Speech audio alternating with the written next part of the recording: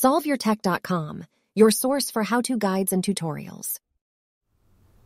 Welcome to our video about how to block all cookies on iPhone 16. If this guide helps you out, then please consider subscribing and liking this video. Many of the websites that you visit in the Safari browser on your iPhone are going to attempt to place cookies on your device. Many of these cookies are useful and are pretty harmless, but there are some that could be problematic. If you've decided that you want to completely block all cookies on your phone, then you can do this by opening the Settings app.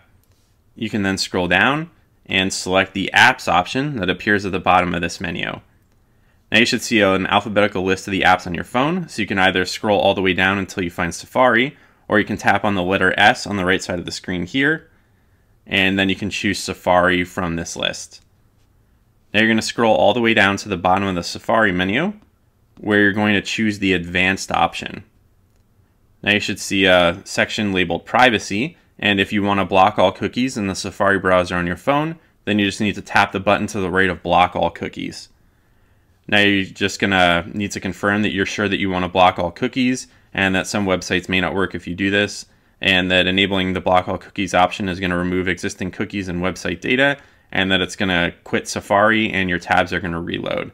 As long as you're okay with this, then you can tap the Block All button, and then you're all set.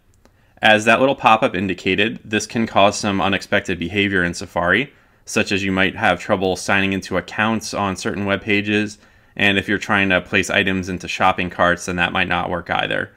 If you find that the option to block all cookies is causing you problems in Safari, then you can always just come back to this menu and you can turn this feature off, and cookies are going to start working how they're supposed to if this setting is disabled. Make sure to like this video and subscribe to our channel to see more tech guides like this one. For additional information on this topic and to read the entire article, click the link in the description to visit SolveYourTech.com.